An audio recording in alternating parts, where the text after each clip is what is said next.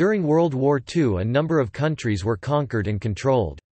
Some of these countries were then given new names, and assigned new governmental leaders which were loyal to the conquering country. These countries are known as puppet states. Germany and Japan were the two countries with the most puppet states. Italy also had several puppet states.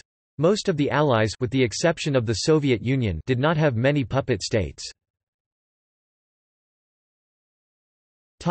Allies. Soviet Union.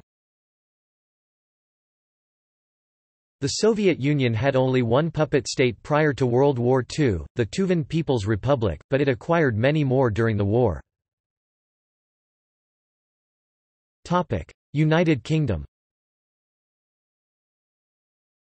The United Kingdom only had two puppet states during World War II, both of which were in the Middle East, one in Iraq, and one in Iran. Axis. Japan.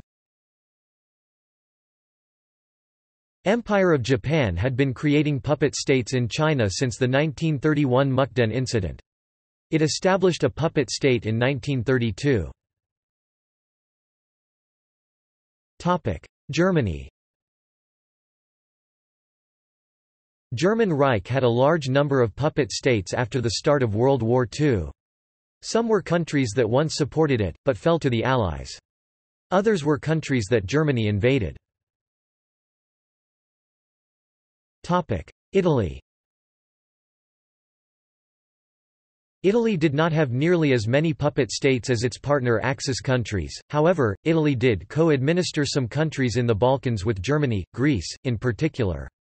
Italy's puppet states were captured by Germany after the Armistice of Cassibile. References. Notes